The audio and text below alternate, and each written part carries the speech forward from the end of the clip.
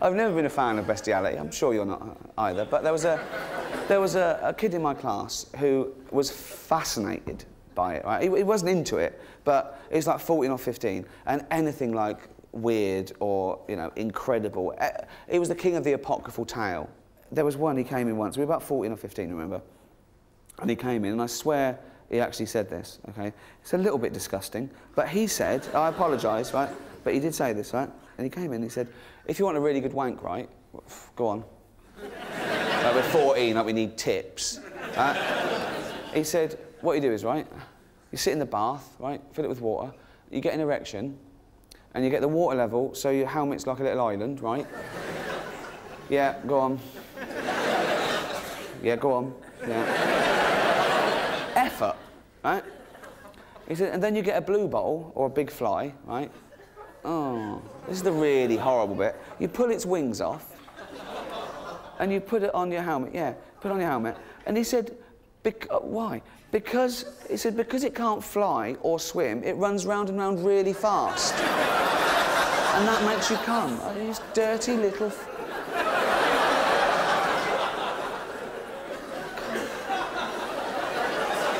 What order do you do that in? Do you sit in the bath, get it all ready and go, right, I hope a fly comes in today. Be one soon. Or do you catch it and go, man, run the bath, quick? I mean, what a way to die. You've already had your wings pulled off and then someone puts you on Knob End Island. Till man-fat Vesuvius erupts and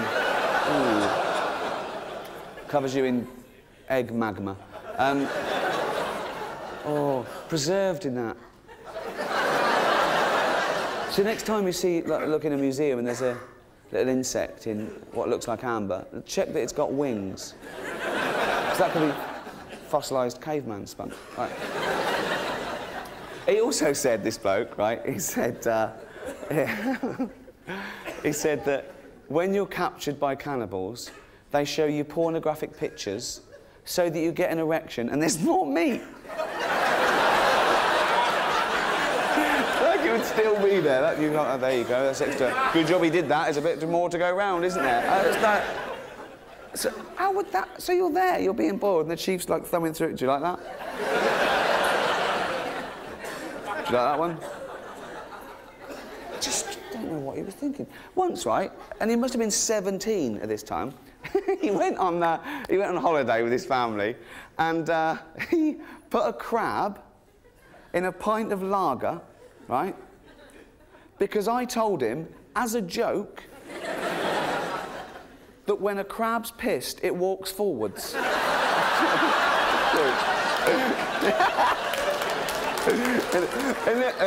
and when he came back, he was so smug, he went, "You're talking shit, Gervais."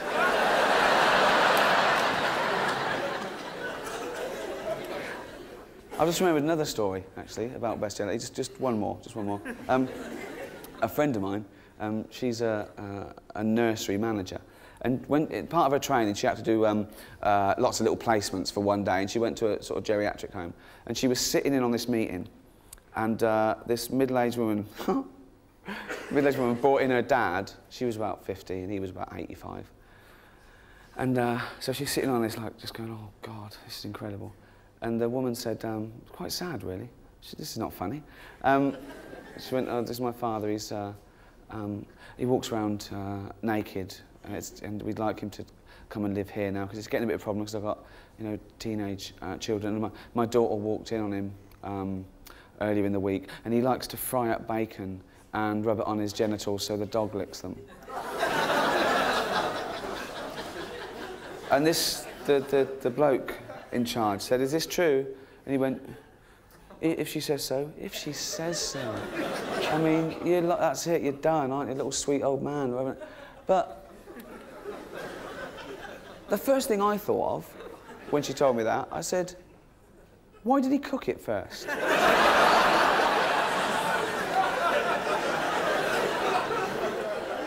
What sort of fussy dog is that? So he got to my... Oh, they're out. Right, there you go. There you go. Look at the dog going, what? Look at it. No. What do you mean, no? I'm licking your balls. You lick yours. Can you lick yours? No. Well then, cook it. Okay. All right? Yeah. Oh. Streaky?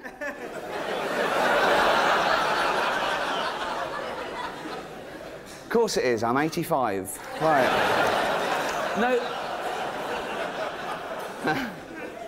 Just before we leave bestiality, I do want to point out one thing. Obviously, I've never been a fan. I'm sure you never have. But there's one thing that sort of got under the radar of what's acceptable. The mermaid. Why is that okay? Why is this do you know what I mean? The erotic siren beguiles men. She's half fish. That is bestiality, innit? If you get off with a mermaid. Do you know what I mean? If there was a mermaid there, a lovely naked mermaid sitting on a rock, combing her hair with like fish bone, right? And she wanted me, and I'm walking along. She went, "Hi, Ricky." I went, "All right." She went, "I love The Office." I went, "Thanks very much." Well done on the BAFTA. 2.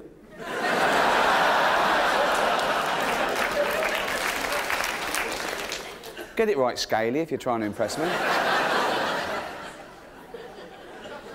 I'd go, OK, let's have a look. Good hair like that, pretty face, yeah, they're good. No. What the fuck? It's a fish. It's a, isn't it? It's a half. Don't get me wrong. Of all the fishy type things in the sea, she's the best. I mean, the breast alone take her ahead of the turbot, the mackerel. I'm not, you know. But I'm not just going to shag her for the halibut. Sorry. Cut that. We'll cut that. We'll cut that. Forget. Okay. Oh dear. But now all I'm thinking of is fish puns. Do you do that? Right, don't think of any. Right. No, what I'd do is I'd go, yeah, like that, right? But I'd still say no, because she's a fish monster. And if I had to, if I had to sleep with a fish-woman combo, I mean, that's the way round I'd do it. I mean, do you know what I mean? I said that to a friend of mine who isn't a little mental kid from Reading, OK? He's a commission editor at E4, right? I was having a conversation with him. I said, that's the way around to do it. He went, I wouldn't. I went, what? He went, I'd have it the other way. I went, you'd rather shag a big fish head with legs?